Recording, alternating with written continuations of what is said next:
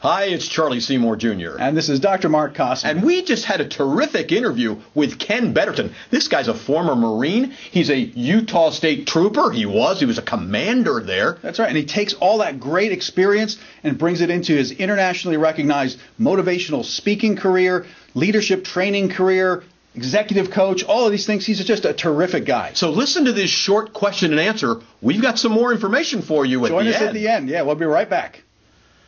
Wow, here's a big one for a lot of people. And in your power principles, I know how important this one is to you because there are 3 different areas you talk about, and this is one of those. Let go of the past.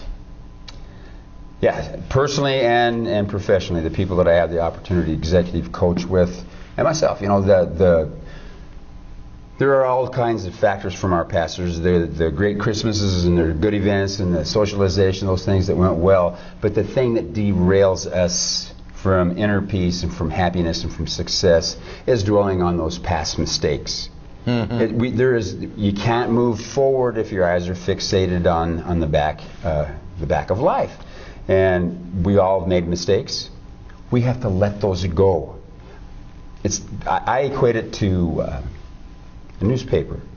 Yes. Yesterday's newspaper. It's been written, it's been printed, it has been read, everybody has read it. But guess what? Tomorrow morning when you roll out of bed, there's going to be a new newspaper. And that old one's on a scrap pile or it's being recycled. It's gone. Yeah. All the fear and the anxiety and shame and guilt that you can muster is not going to change one word of that past. That's a good point. The key is to move forward and live today. Yeah. Live present, live with quality today. That newspaper is a great analogy. I love how you bring that up. I've heard you say that on your talk. Everybody's sitting there and they're going like this. They understand it at that point. And you're not saying don't cherish those wonderful moments. It's those things that you're dwelling on, which we dwell on those negative things. You got to let go of that. Get rid of it. Let it go. The easiest way for me to equate it is, what is the stuff that's keeping you awake at night? That's the stuff you got to sewer and get out of your life because it is of no value other than destruction and shame and guilt.